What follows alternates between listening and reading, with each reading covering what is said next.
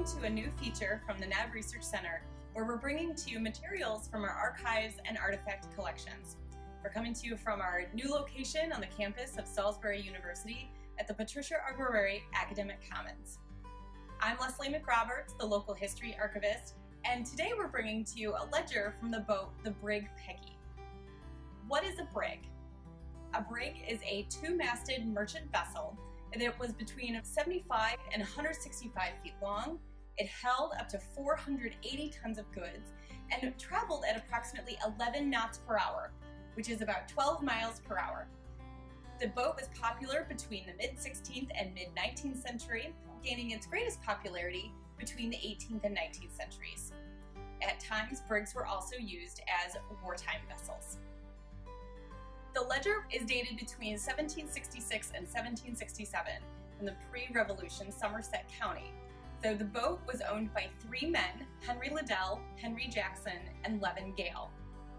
Henry Liddell was the captain of the boat, and he had 8 crew members.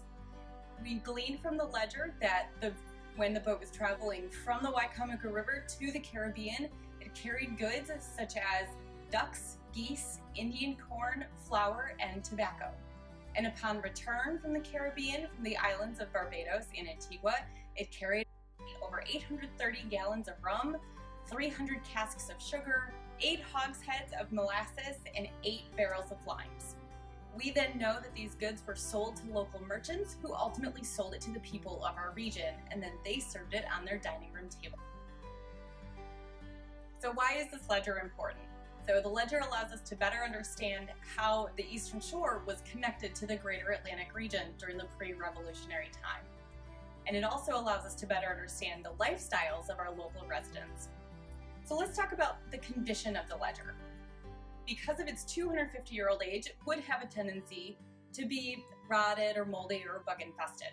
So it is not. The ink is clear, the handwriting is clear, the ledger has not degraded with age, and its exterior cover is very well intact and features a napped finish, which is a velvet-like texture. So how did we acquire this piece of Eastern Shore history? We received this ledger back in 1999 from a man named Freedom Ainsworth. Mr. Ainsworth was a Harvard-trained preservationist who restored many homes here on the Eastern Shore. So it came to us with a number of his restoration documents, as well as other materials that he found in those homes while restoring them, and that includes this ledger. Thanks for watching, and join us next time.